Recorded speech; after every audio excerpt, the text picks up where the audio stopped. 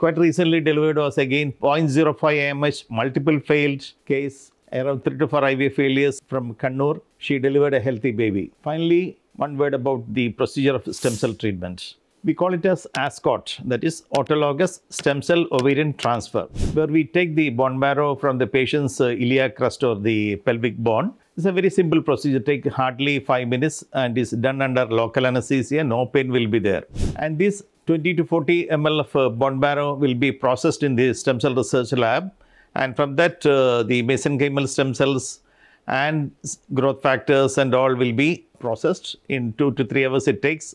And this processed stem cells and growth factors, which amounts to around 2 to 4 ml, will be injected into the ovary under the cortex. That is a thin layer of the outer covering of the ovary is called cortex. Under the cortex, we inject through laparoscopic surgery. That hardly takes again half an hour procedure. There is a rest for 1 day. Finish, she can go back and resume her duties. It's a quite simple procedure. Citing a few examples of stem cell rejuvenation and getting positive results.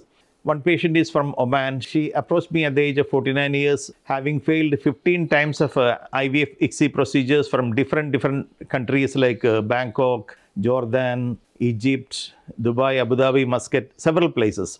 And her AMH was 0.07 with the AFC of 1 to 2. We advised a stem cell rejuvenation was done, ASCOT was done, and in the third or fourth month we did the aspiration. We got 7 eggs and 3 embryos, and after transferring 2 embryos, she delivered a healthy baby at the age of 50 years. That was a very rewarding case. Another one quite recently delivered was again 0.05 AMH, multiple failed case, around 3 to 4 IVF failures from Kannur. She delivered a healthy baby. Like that, we have several, more than, I should say around 25 to 30% would have delivered now. And incidentally, what we have seen is 10% of the patients, while waiting for IVF programs, they have had a spontaneous pregnancy also.